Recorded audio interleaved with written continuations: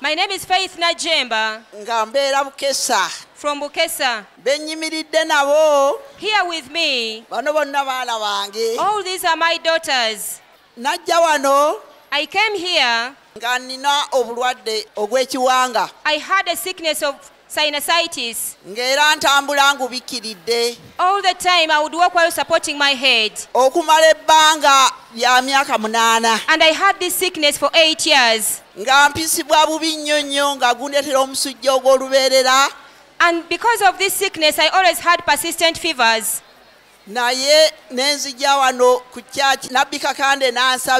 Prophet Kakande prayed for me. My headache got healed. The headache got instantly healed. I thank Jesus for healing me. And I thank man of God for praying for me. My second testimony, as a result, Jesus gave me a vehicle. Give me my logbook. Here is the logbook for my vehicle. The number plate for my vehicle. Number plate is UAY 254G. Clap for Jesus. I thank Jesus for giving me a vehicle. Who am I that Jesus may give me a vehicle at my age? Who am I that Jesus gives me a vehicle? It is so glorious. Glory be to our God. Clap for Jesus. Now I'll give the microphone to my daughter to give her testimony.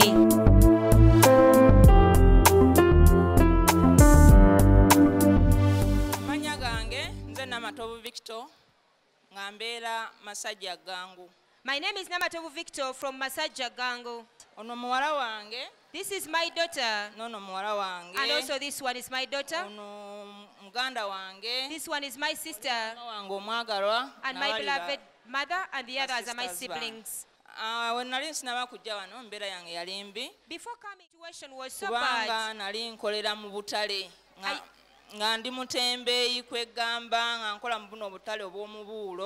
I was a hawker, always moving my goods from market to market, and these are seasonal markets. And I did this for a period of 10 years. Man of God prayed for me, and Jesus gave me land.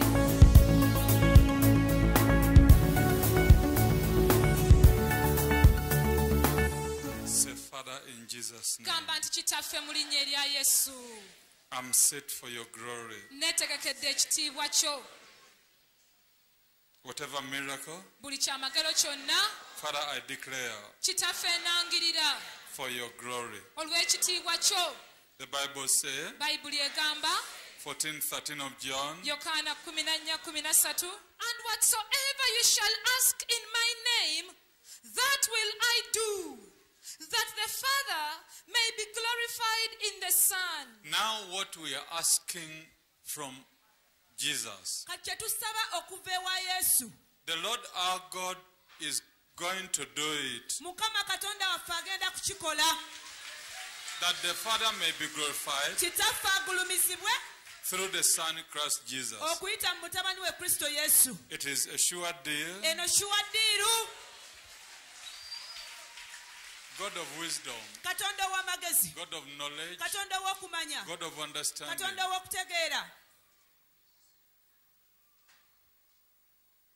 take over their situation. Drive them, O Holy Spirit. Their lives, their businesses, present them the greatest business people in town.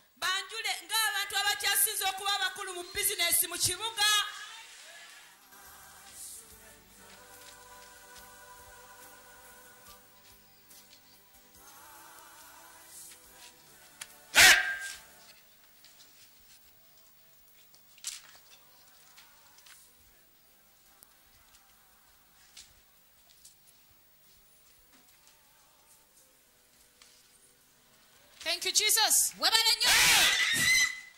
Fire.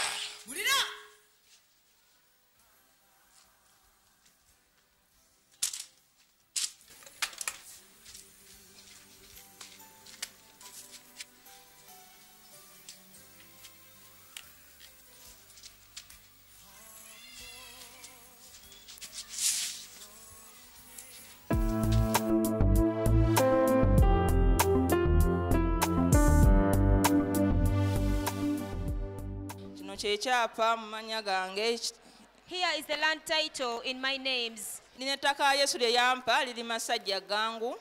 plot of land that Jesus gave me in Masajja Gangu, on the screens of your television, is the certificate of title for the land of Lady Namatovu Victor.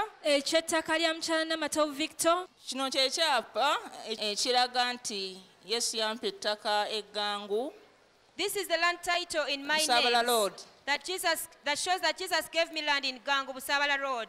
I asked him to widen my boundaries. Brethren, Jesus heard my prayer. He gave me money.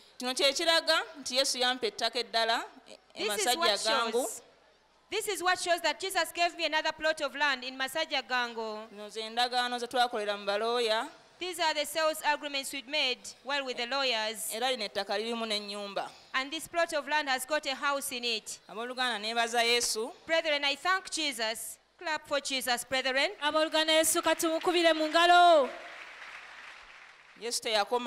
Jesus didn't stop at that.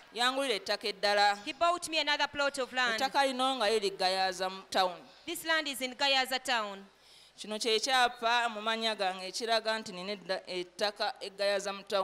This is the land title in my names that shows that I have a plot of land in Gayaza town. It is written in my names. Here are my names. That shows and confirms that I have this land in Gayaza town. Brethren, Jesus didn't stop at that. I continued asking him to widen my boundaries for me.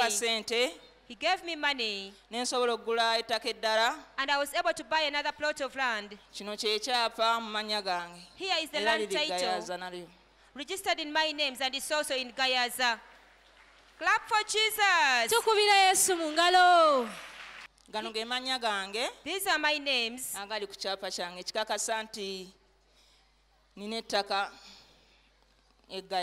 These are my names in the land title to confirm that I have this plot of land in Gayaza. Brethren, I thank Jesus for making me a landlady. Because I was a nobody. I thank man of God for praying for me. Jesus gave me another plot of land. He gave me land in Kasubi in the midst of the city.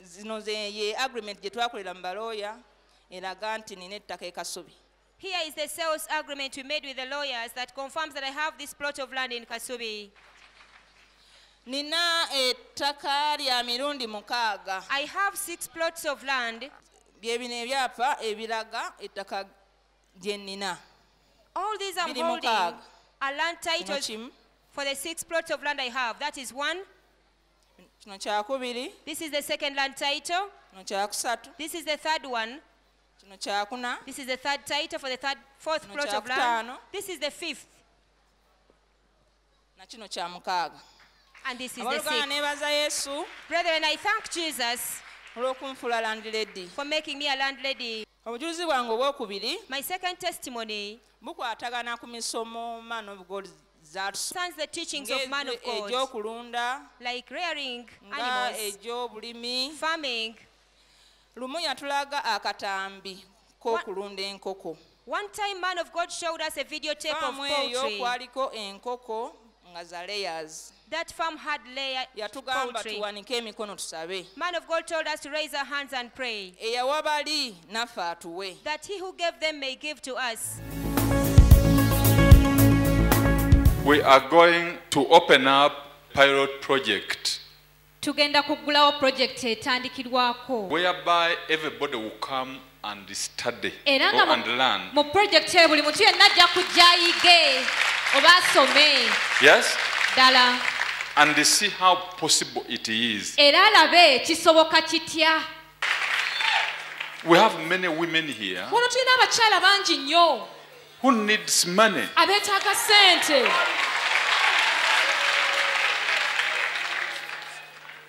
They have what to use for this money. Balina ebyo ekyokukozesa ssente zino.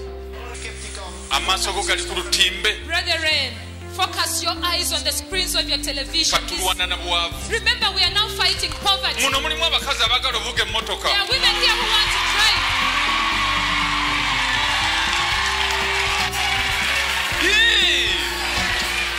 Kati mentioning emmotoka gy'oyagala okuvuga. Now start mentioning the kind of vehicle you want to drive. Hallelujah. Amen. 2 weken oud zijn, komen de kippen op deze stal.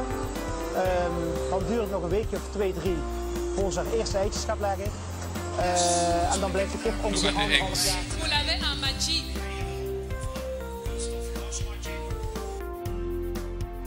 Dat is een nieuw type verlichting, energiebesparend. Hier zien we de voergoot. Dat wordt 5 keer per dag, komt er vers lekmeel in de goot.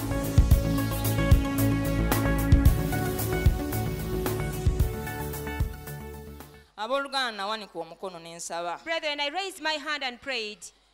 I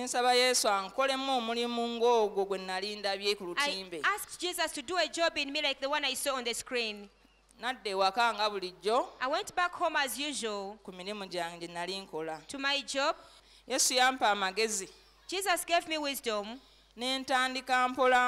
I started slowly by slowly. I started with 1,000 birds. Jesus gave me the blessing of rearing poultry. I started according to the ability Jesus gave me. Currently, I have 10,500 poultry birds. And the 5,500 chicken are all in such cages like this. Just like man of God showed us in the video that he played here in church. I didn't know that day that I was taking my blessing. So these are my poultry birds. My name is Namatov Victor. I'm a poultry farmer.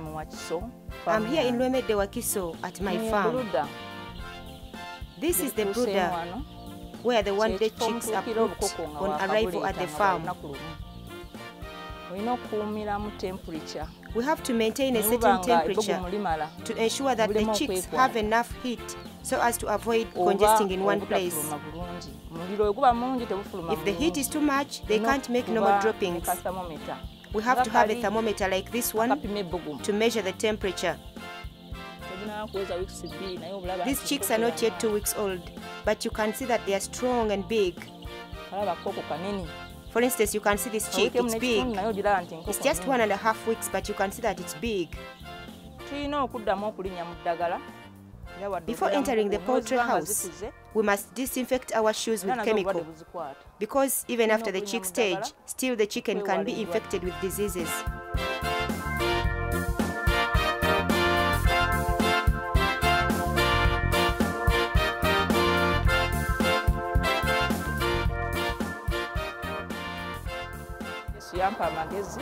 Jesus gave me wisdom, and I started on a small scale. I started with 1,000 birds.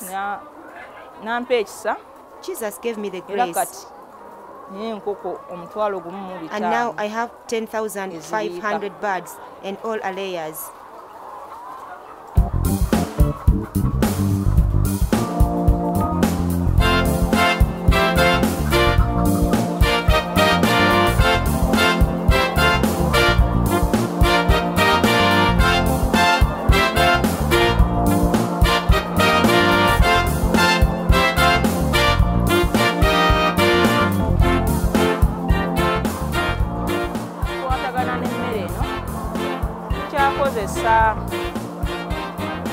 Manual Currently, we put the chicken feeds into the feeding troughs manually, unlike the water which comes in automatically.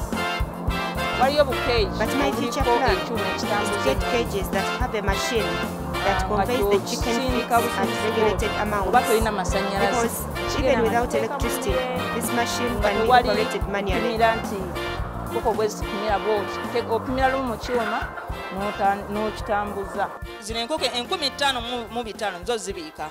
5,500 birds lay eggs like you see here. Cages. These are cages because the video man of God showed us that we saw that the chicken were being reared in cages. And this is a modern way of doing poultry. After Prophet Samuel Kakande praying for me, I changed my job, and now I'm a businesswoman and a farmer. I have been able to acquire more than 2 shops.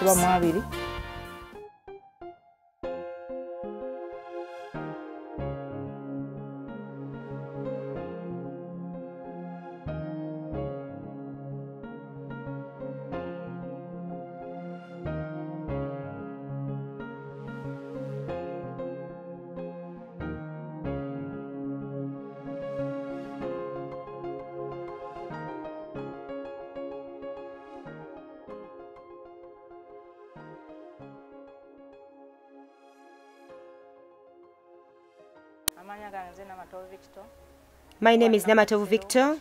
I'm here in Nakasero, Chiyembe, in Teddy Arcade, shop K35. I deal in electrical appliances. I take this opportunity to thank Prophet Samuel Kakande for praying for me, because after his prayers, Jesus blessed me and gave me business prosperity. Remember, before the man of God, Prophet Samuel Kakande, prayed for me, I was working in seasonal markets, buying second-hand clothes in Owino market. Then I would sell them in those seasonal markets.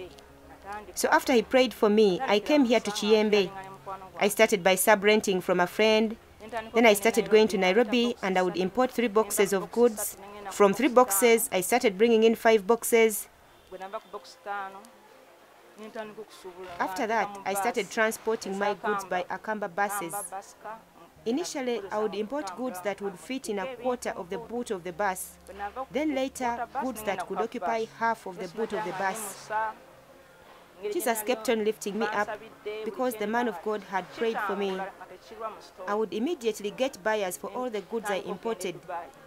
Then I started going to Dubai. So these lights that you see, I import them from Dubai and China. I have lights for sitting rooms like these ones. These are bedroom lights. We have single lights like these ones, fit for the bedrooms. These are security lights. These are good for bedrooms, corridors. And this light is so good for the bedroom.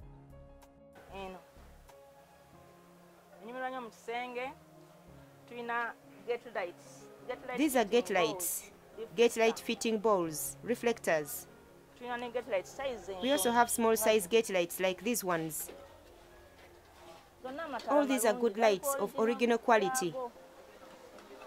We have mercury bulbs. We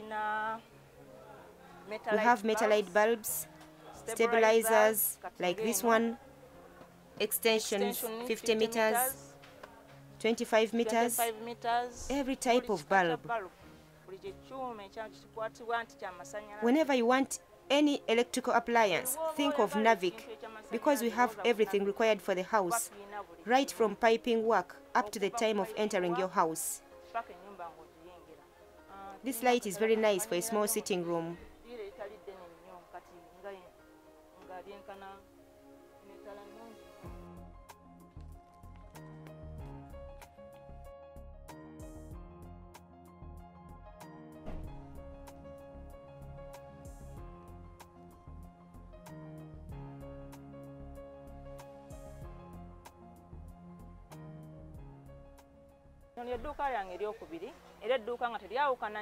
This is my second shop, not much different from the first one. Here we also sell electrical appliances. We sell everything needed for wiring, finishing, piping work. We have twin cables, single cables that are used for wiring in a storage house. We have load wires. Here at Navik Electricals, we have everything required for wiring a house. I have about 6 business trips every year to Dubai and China. I thank Prophet Samuel Kakande for praying for me and Jesus Christ for giving me a financial breakthrough. Glory and honor back to Jesus.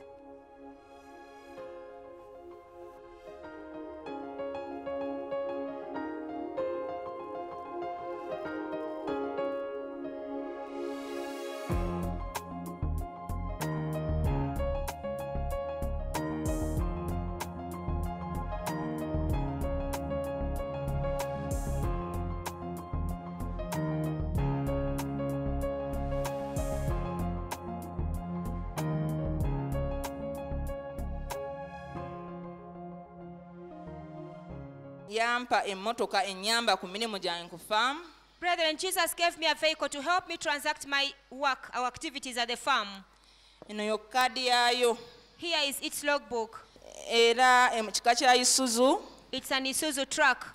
Namba yayo eri UAW. Number plate is UAW. 038U. 038U. Era ng'eri mmanya gange. It is registered in my names. Clap for Jesus. Kubira Yesu mu ngalo. Emmotoka tesobodde kubaawo kubanga eri busy ku farm.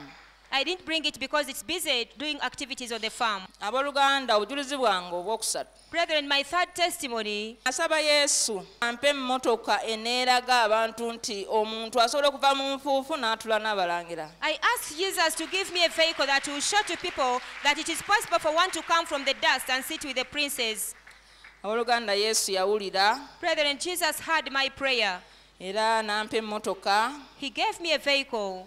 Yampa emmotoka double cabin. He gave me a double cabin. Hilux. UAY. Number plate is UAY. 490J. Ekikakasa nti emmotoka eno yange. What confirms that this vehicle is mine? Era eri manya gange. And it is registered in my names. Kadi yayo yeeno. Here is its logbook. Mu manya gange. In my names.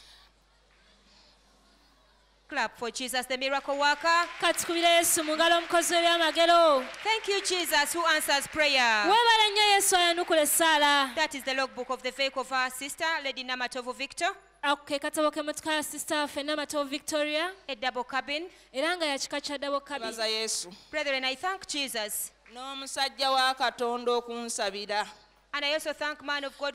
Banaye nali mwavu. Brethren, I was so poor. Najiranga wano ku boda n'abaana bange banonga. Boda nayali ya loan. I used to come here with a motorcycle which I got on loan. With my children, but now I don't have any loan. I have so many testimonies, but in brief, that is my testimony. Glory and honor back to Jesus Christ. Clap for Jesus. Tukubira Yesu mu ngalo.